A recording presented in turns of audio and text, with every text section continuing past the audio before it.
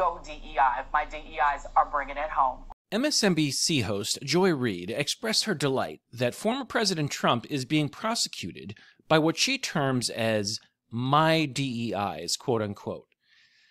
My DEIs are bringing it home, she said triumphantly. Oh my.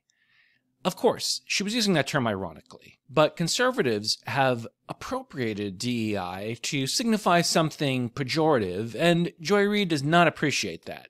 So let's take a look at the clip and get a little bit more detail on her thoughts on Trump's prosecution by, quote, her DEIs.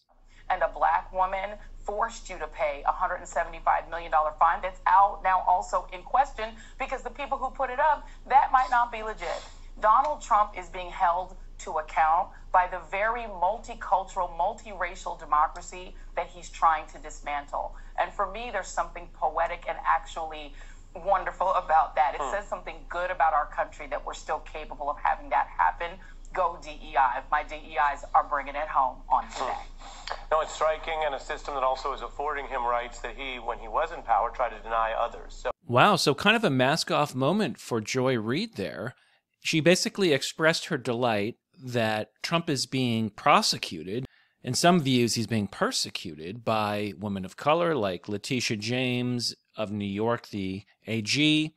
And then in Georgia, you can say Fani Willis.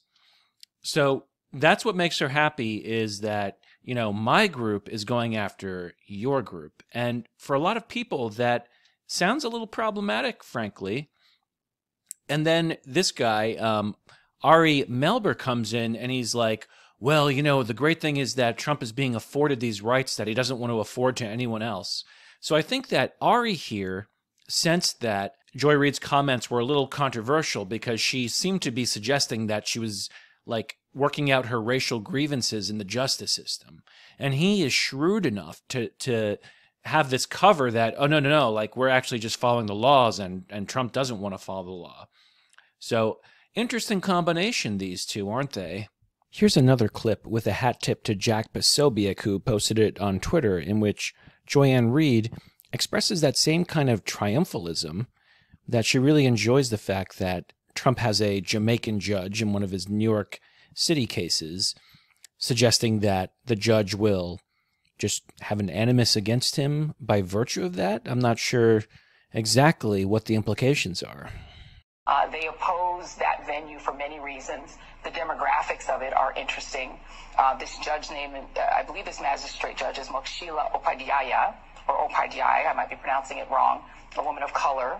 The judge he will be facing in the trial, Jamaican-born woman of color. He seems to be facing sort of demographic reality, legal reality, and, you know, situational reality. Now, the response to this that I'm hearing in the comment section, commentators, like literally random people in the comment section, are saying, well, Joy Reid is playing the race card, and why is she always talking about race? And I think, you know, this is probably from people who are center-right or conservatives, and it's frankly a little naive, this reaction, because, yeah, it is kind of a mask-off moment for Joy Reid, but I think she kind of has a point, like, this is a multicultural democracy in which you no longer have a fair justice system. What's happening to Trump, I think, is in some ways a result of this, because the rule of law be damned. It's like, hey, you offended me, and now I'm going to get you. And that's what we can expect, okay? So conservatives, don't be naive. When Joy Reid tells you how it really is, you got to just accept it. The other guy, Ari Melber, to me, he's more problematic because he is a man of great deception. And you got to give it to Joy Reid. She just tells you how it is. So give her that much. My name is Michael McCara. Thank you for listening. Follow me on Twitter. Visit my blog, michaelmccarablog.com. Like this video if you liked it. And please do subscribe to my channel. My channel's growing. Sometimes I lose subscribers too, so you have to offset that. I would appreciate it.